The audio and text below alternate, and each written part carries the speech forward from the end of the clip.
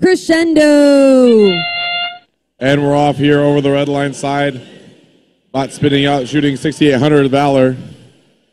Shooting into that speaker for the red alliance. That's 1-2 shots up on the blue alliance. We had one shot, but not a lot of movement right now. Let's see if Valor can get 3. And that's going to be it for the autonomous period. Now as we move into teleop, red alliance with the commanding lead already, 31-9. Let's see if they can maintain that as the match goes on.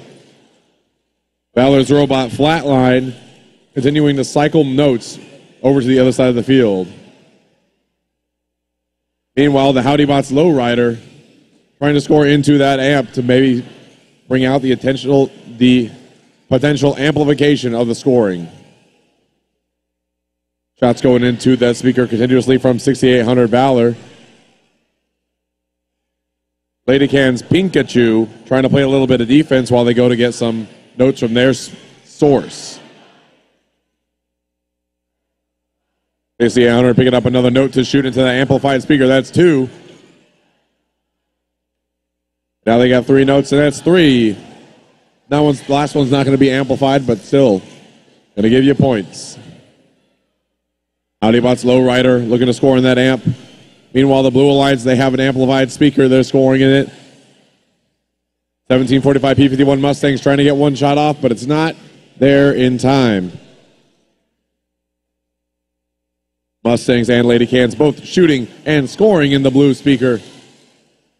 As 6377 Howdy Bots looks to cycle back to the Red Alliance source. Valor shoots another one into the high speaker for the Red Alliance, continuing to widen this gap between the two alliances.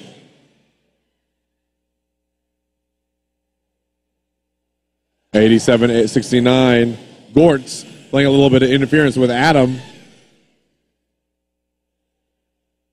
And another shot in for Pikachu from the Lady Cans.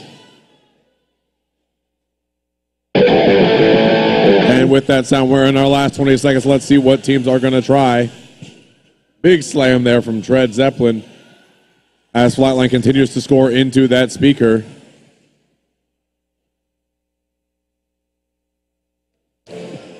With 3 seconds left, human players now trying to spotlight their robots. And that's the match.